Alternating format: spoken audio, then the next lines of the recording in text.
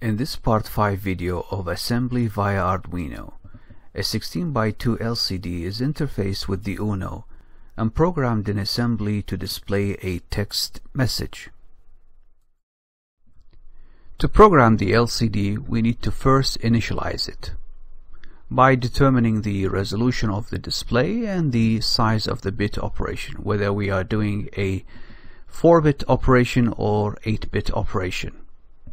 And we need to send a set of command bytes to the control register of the LCD, and to send a command to the LCD we need to first set pin RS to 0 and then put the command code on the data pins. If we're using a 4-bit operation, then pins D4 to D7, and then we need to send a high to low pulse to pin enable. And keep in mind we have to wait 100 microseconds after each command. To send data to LCD, we need to set pin RS to 1 and then put the data on the data pins, and then send the high to low pulse to pin enable. Again, we need to wait 100 microseconds. This table shows you the LCD commands. The codes are in hexadecimal.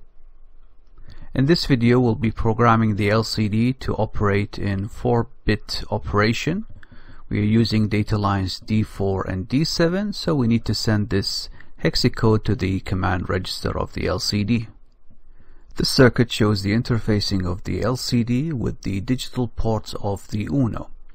We have the data lines D4 to D7 are interfaced to pins PD4 to PD7 of port D. We have the enable line is connected to pin PB0 of port B, and we have the register select line connected to pin PB1 of port B.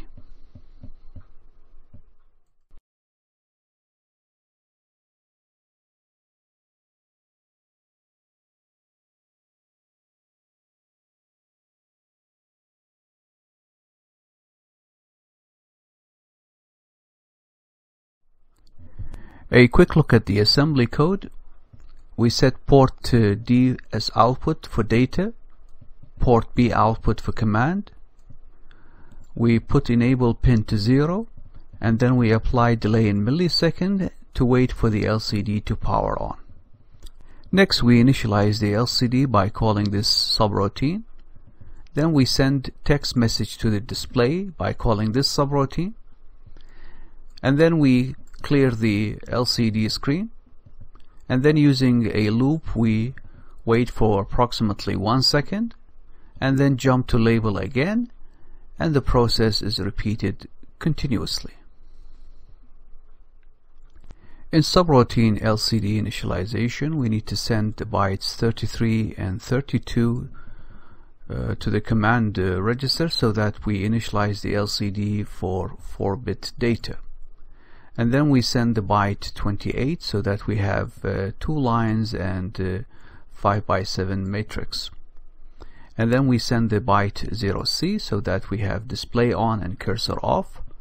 Then we clear the LCD, and then we initialize the LCD so that we have a shift to right cursor. Keep in mind, every time we send a command byte to the LCD, we need to apply a delay of a few milliseconds.